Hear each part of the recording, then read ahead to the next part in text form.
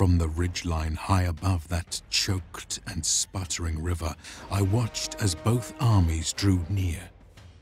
They assembled from all sides, one after another, with arms and creatures and all the panoply of war. The hordes of Tamarkan gibbered and howled, stretching far into the distance, their drums echoing across the valley as they shook the very ground beneath our feet.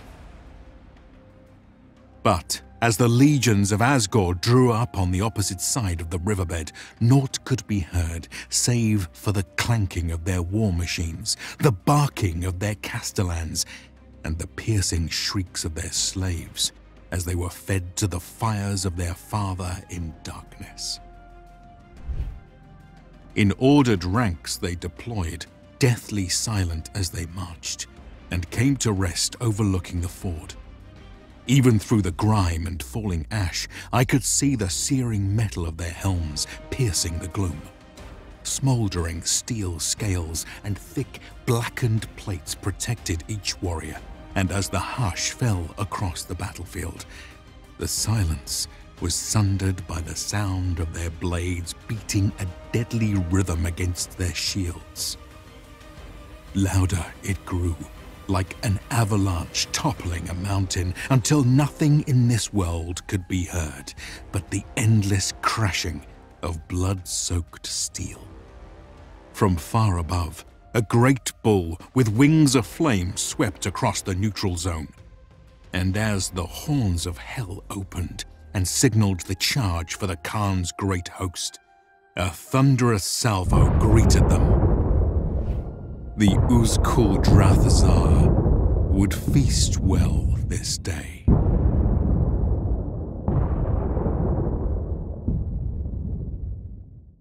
You can take charge of your own Legions of the Darklands with Creative Assembly's latest DLC for Total War Warhammer 3, Forge of the Chaos Dwarfs. For the uninitiated, gameplay involves taking the reins of a huge variety of factions led by unique legendary lords, building up your base of power on a turn-based grand strategy map, and duking it out with your enemies in real-time battles.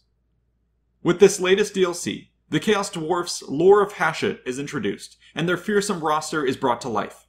From the lowly laborer units, to the stout Infernal Guard, the demonic war machines, and the brutal siege train and more. These are led by three iconic lords, Drazoath the Ashen, Zatan the Black, and Astragoth Ironhand, each of which highlight the various aspects of the Chaos Dwarf civilization.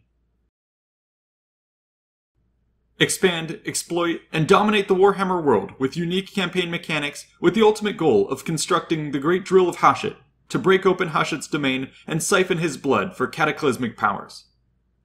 So click the link below to start playing today and enjoy 10% off on Steam until April 20th.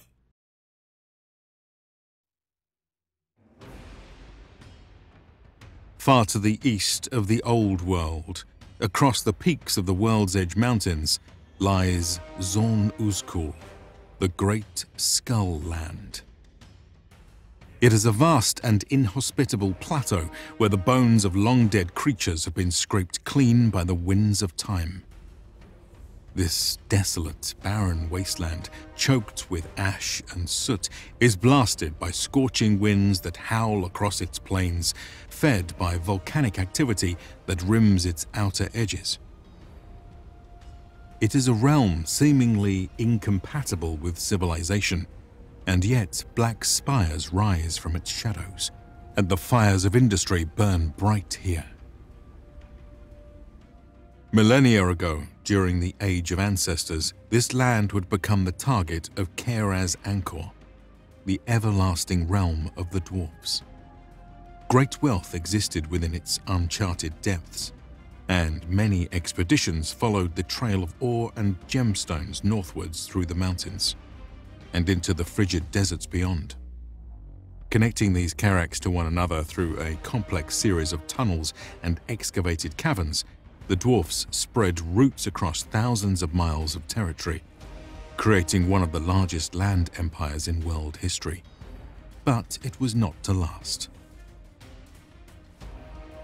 5,000 years before the coming of Sigmar Heldenhammer and the establishment of his empire, the Great Catastrophe struck.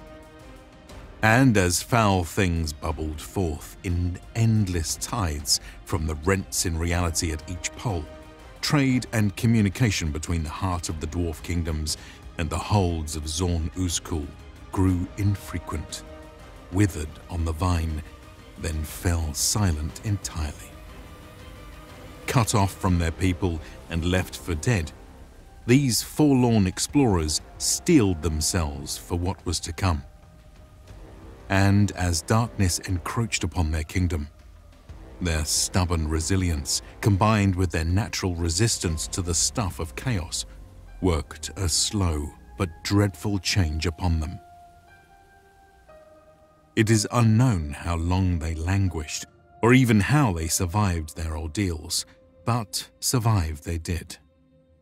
And the scars from those trials manifested not only in physical form, but echoed across their people's psyche as well. The dwarfs that emerged were twisted of mind and body, pale and red of eye, protruding tusks gouging forth from hungry mouths.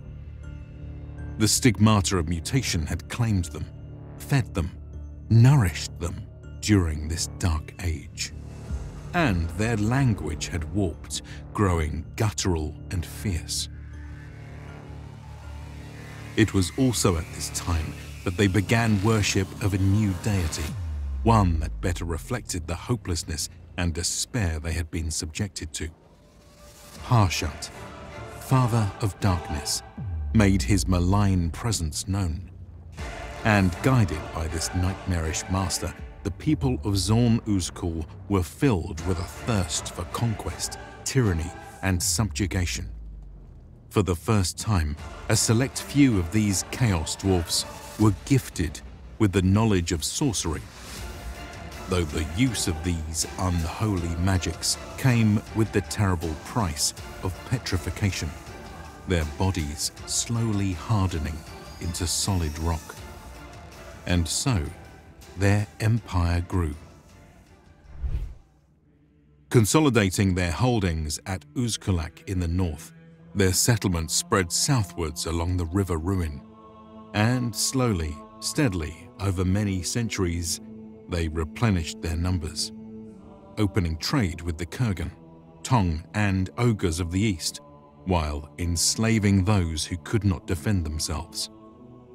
Their expertise in artificing and engineering proved most useful in the rise of their civilization.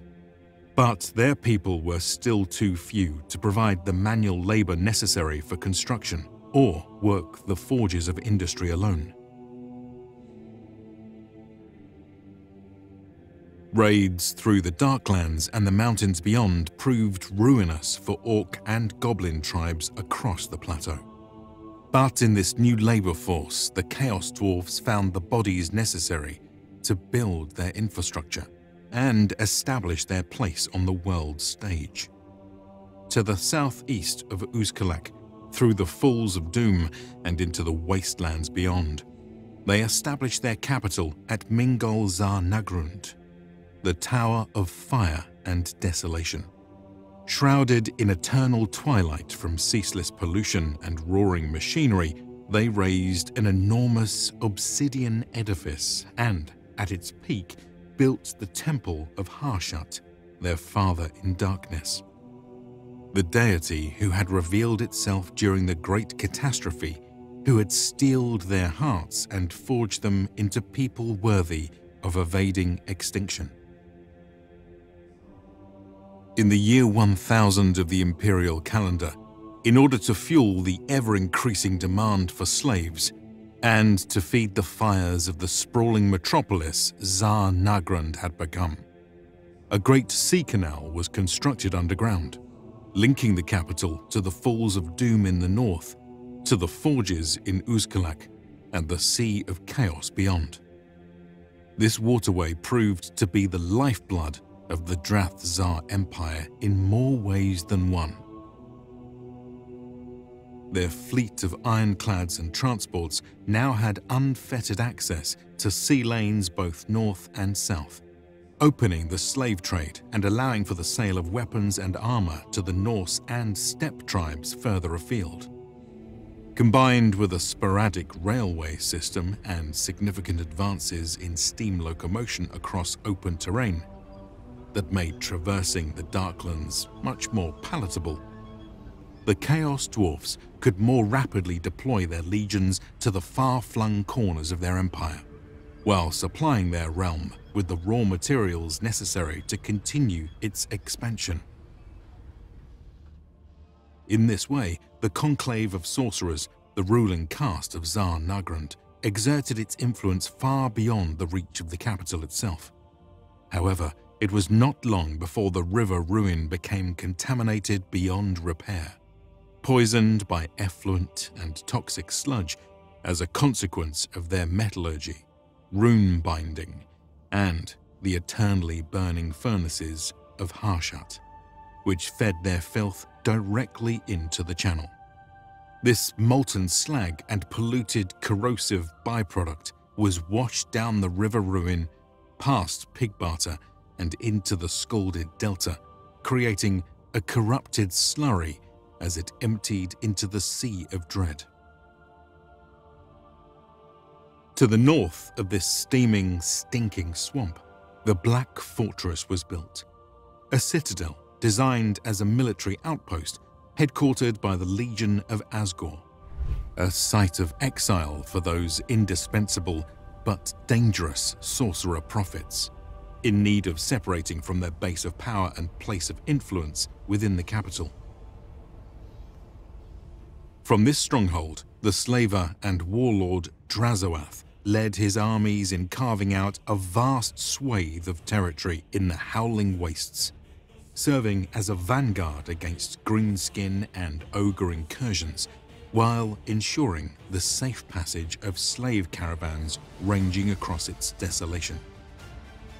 With the exception of the massive force charged with defending the capital itself, the Legion of Azgorgh became the mightiest professional army in the Xar Empire, drilled ceaselessly and forged in a gauntlet of constant warfare on the frontier.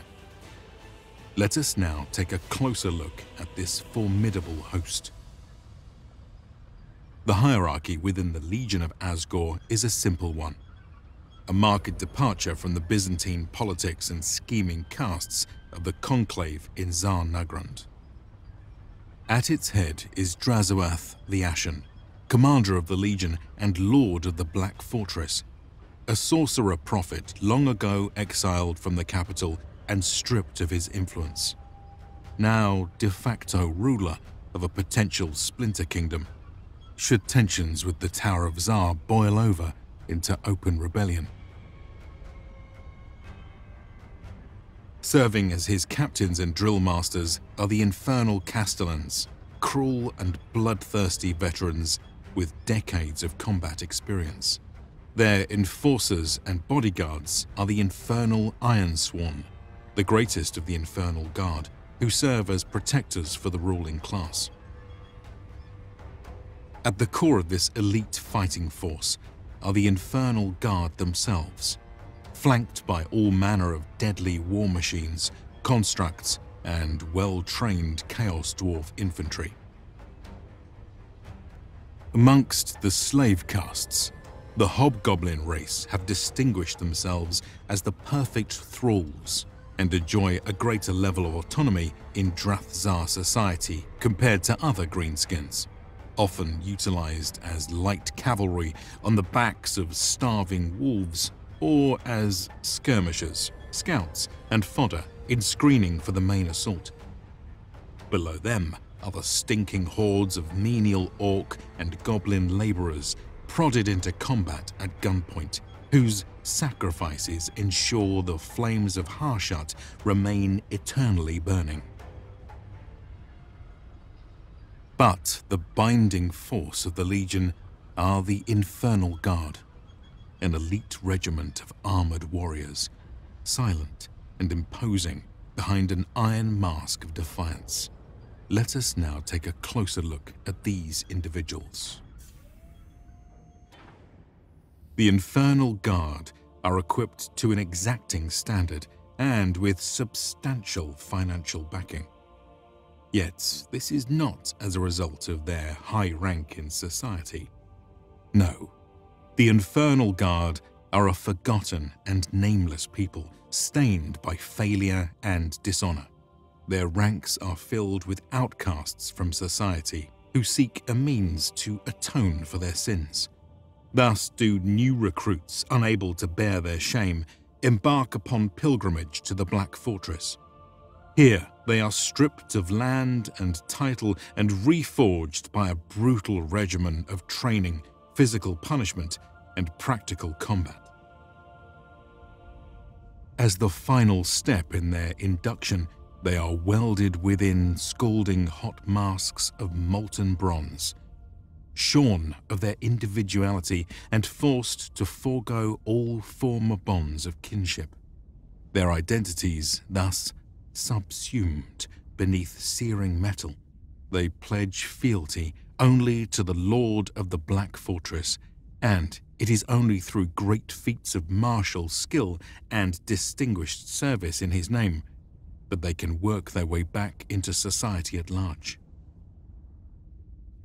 For those skilled and lucky few, the mask of shame is eventually torn away, exposing the ravaged flesh of an evil soul, anonymity giving way to a newly reborn, reinvigorated, and vengeful warrior of the Darklands. In terms of equipment, the Infernal Guard's greatest asset is undoubtedly their black shard armor. Quenched in blood and dark sorcery by demon smiths deep in the forges of Hashut and marked with runes of contempt, black shard armor never truly cools. Virtually immune to small arms fire and able to turn aside even the fiercest blows from hammer, axe, and blade, its smoldering scales invigorate the wearer and drive him to greater acts of slaughter. For additional protection, they carry thick, brazen shields, which, when combined with the natural resolve of dwarfs, makes for an uncharacteristically disciplined chaos-aligned force when compared to the reckless abandon of most northern berserker tribes. Indeed, their regimen and legendary discipline is reflective of a professional army, giving them an edge in those deep waters when morale and deeply ingrained training could make the difference between a mass rout and massacre or survival. In close quarters, the Infernal Guard make use of excellently forged and ensorcelled axes. When combat at range is required, they unleash the might of their fireglaves, a robust repeating handgun with a gromril-tipped bayonet and a sturdy chopping blade affixed to the stock, which doubles as a close combat weapon. Coordinated volleys from these handguns can devastate opposing armies and have a ruinous effect on enemy morale. But since the technology required to build these devious creations is far beyond that of the Empire or Kingdoms of the East, their supply is severely limited, and infantry regiments are only equipped with them at great cost. On the battlefield, the Legion of Azgorgh seeks slightly elevated terrain with good lines of sight, looking to maximize the strength of their fireglaive and artillery volleys. Deploying Infernal Guard regiments in the center of their formation, they present a nigh impenetrable shield wall that can only be displaced at great cost. In this way do the Infernal Guard help to repel the incursions of enemy forces into their lands while keeping the slaves of the Darklands firmly beneath their boots. Their elite regiments garnering a formidable reputation over the centuries. But a true understanding of their combat prowess can be best gleaned through a study of their confrontation with Tamokan, son of the Great Kurgan. In the year 2510 of the imperial calendar, the Maggot lord and favored of the plague god Nurgle assembled a great war host at the ruined city of Zanbijin and marched on the Black Fortress to procure weapons, armor, and potential allies. Despite being heavily outnumbered by the Chaos hordes, Drazoath the Ashen and his legion refused to sell cheaply the legacy of Hashut, and met them in battle on the banks of the River Ruin. For many hours, the tides of chaos were beaten back in their attempts to ford the channel. Wave after wave felled by merciless handgun volleys and artillery barrages. Yet, like the frozen seas of the north, the currents of war drove the numberless hordes ever onward, and close-quarters combat was joined. As the guns began to fall silent, their ammunition spent, it took the combined efforts of a Dolgan war mammoth charge and a horde of plague ogres to break through the center. Surrounded and caught in a pincer maneuver as flying elements attacked their supply lines from the skies, pockets of the Legion's elite held their own in a hopeless situation. But in the end, it was not bloodshed that ended the conflict, but diplomacy. Despite losing many thousands of soldiers and monstrous creatures, Tamokan pulled back his forces, sparing Drazoath and his army, gaining a powerful ally for his coming invasion of the Empire. Seizing the opportunity to plunder the legendary riches of the West and bring back slave hosts uncounted, Drazoath sealed the pact with the armies of Zanbaijin, gifting them hell cannons, arms, supplies, and the might of his legion. Together, the combined forces of Chaos and the Black Tower plunged deep into the heart of the kingdoms of men, fighting a brutal campaign that culminated in the Siege of Nuln.